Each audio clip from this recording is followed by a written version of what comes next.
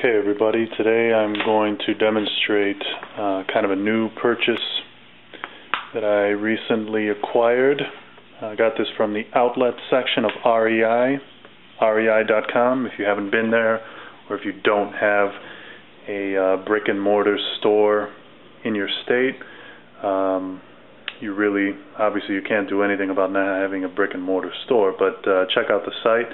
If you do have a store, it's very cool. I was actually there today because I had to pick this item up, and it's kind of like a kid in a candy store. It's pretty ridiculous, the amount of items that they have there for camping, climbing.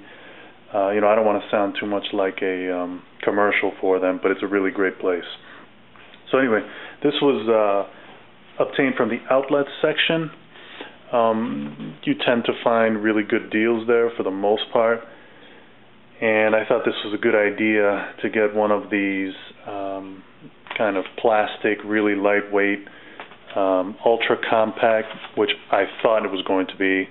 More on that later. I mean, this is like the Photoshop Awards here in terms of the scale of what the item is when it's not folded, and then when you put it together. I guess I had misinterpreted what the dimensions were. I mean, I'm guessing 4 by 4 by 4 approximately is not that large, but I don't know. It really didn't. I don't know. So we'll see. I just want to demonstrate how I'm going to put it together, and I will certainly give some more commentary about it in a few seconds here. But check this out.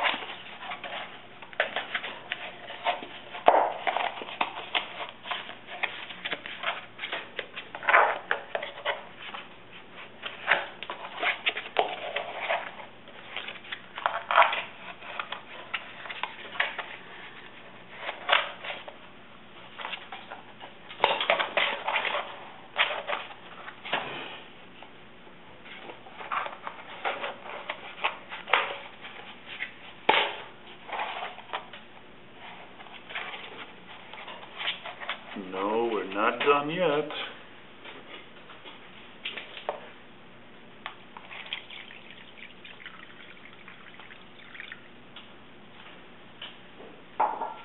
Obviously had a little mishap here on the envelope, but check that out. It does hold it.